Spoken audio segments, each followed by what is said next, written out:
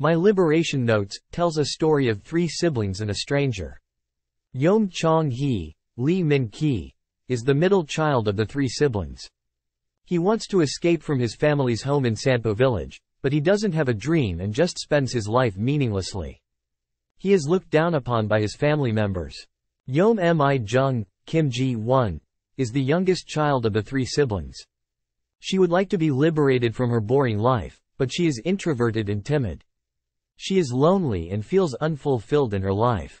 Yeom Ji-jung, Lee L, is the oldest child of the three siblings. She has a hot temper. She wastes a lot of time commuting to her job in Seoul from San